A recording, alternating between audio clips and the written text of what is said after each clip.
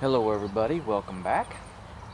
Tonight I am going to be doing some Varroa mite treatment with oxalic acid vaporizer. And just wanted to go through what I'm going to be doing. Now I bought this online for about, I don't know, $79. You can get them between $79 and $69, just depending on where you buy it from. But this box right here, this is a new package of bees that I got on Monday. It came in a package, so they haven't yet started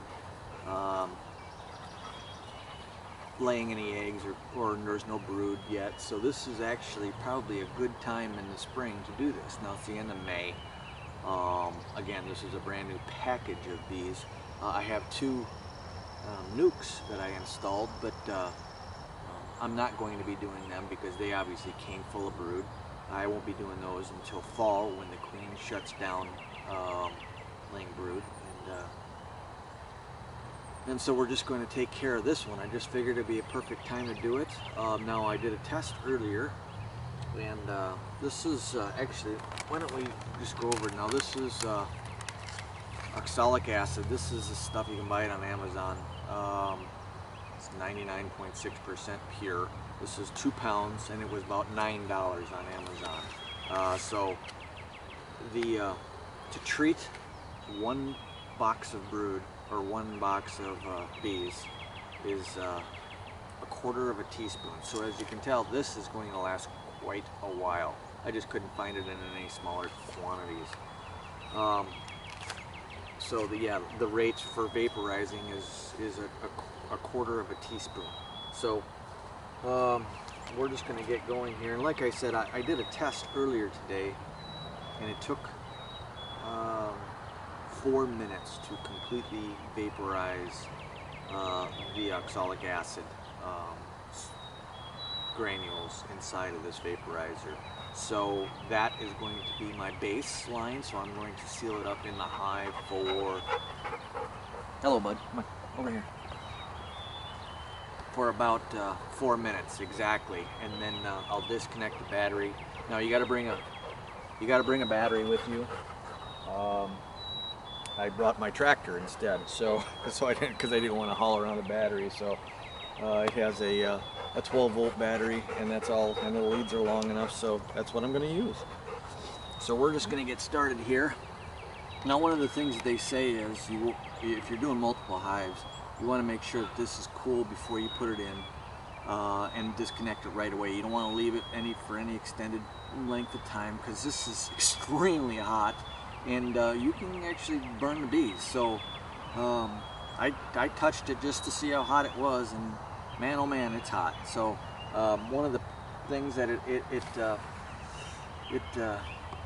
tells you to do is to wear a mask and protective goggles, and also protective gloves, which I obviously didn't bring. This hive is not very lively. I waited till tonight. I was going to do it during the day, but you know what? Most of the bees are home now, so that's a good time to do it. Either in the early morning or at night. So that's what we're going to do. First thing I'm going to do is actually just pull out this entrance reducer if I can, if I don't piss off the bees.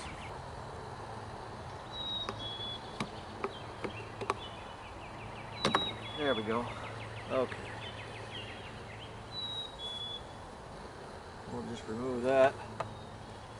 The bees were chasing me there for a minute. This hive came from Kelly Bees, and the screen actually comes out a bit, which makes for a ultra tight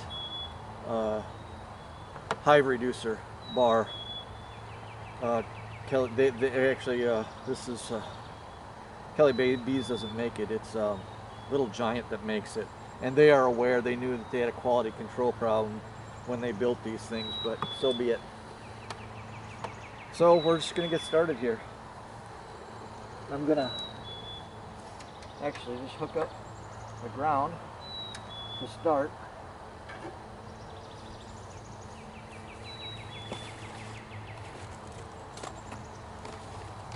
Okay.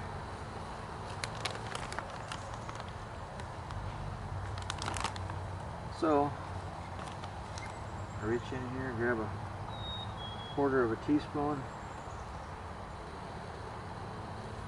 and we'll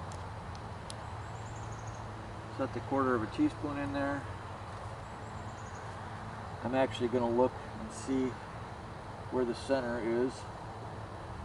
Oh, about here I would guess, so I'm going to leave about an inch.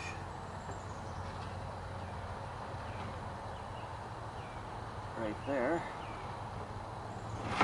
Whoa.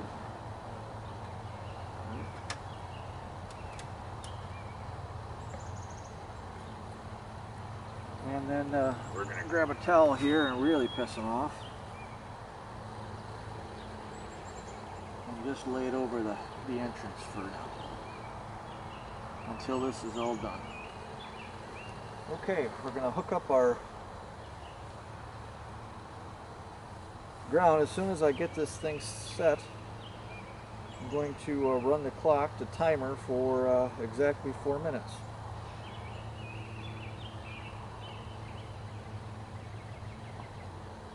Stopwatch. Reset. Okay. So here we go.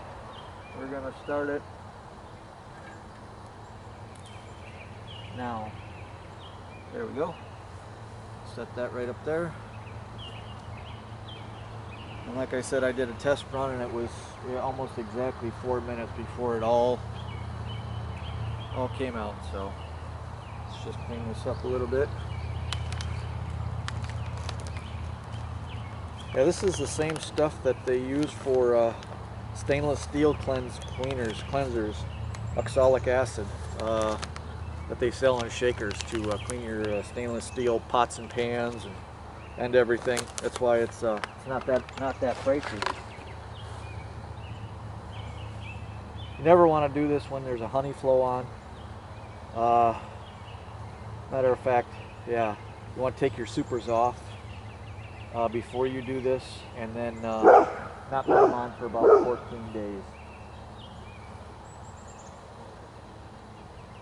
afterwards.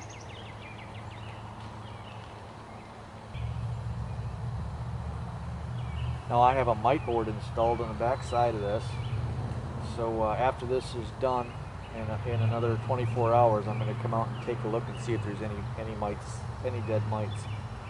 Now you can see that there's vapor coming out. That was about 2:30 the vapor started. I could start seeing it coming out. We're at about 3:30 right now. You can see the smoke really coming out, the vapor.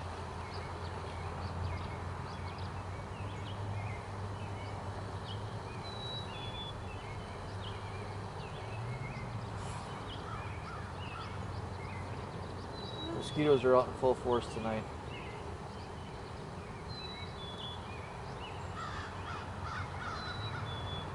Alright, that's 4 minutes exactly.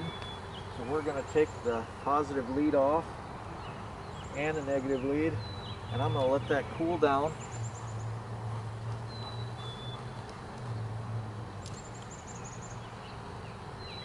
And let the vapor do its thing for a while here.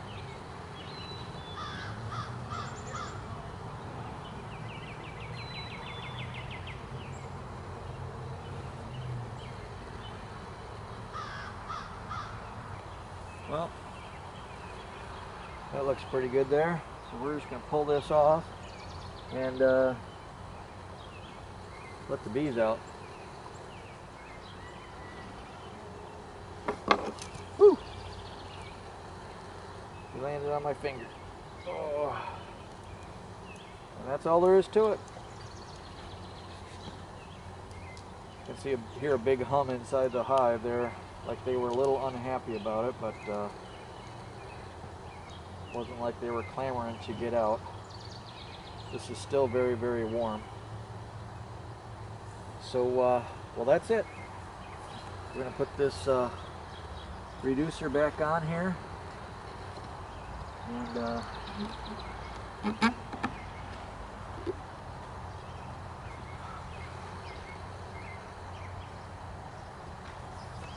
that'll do it for today.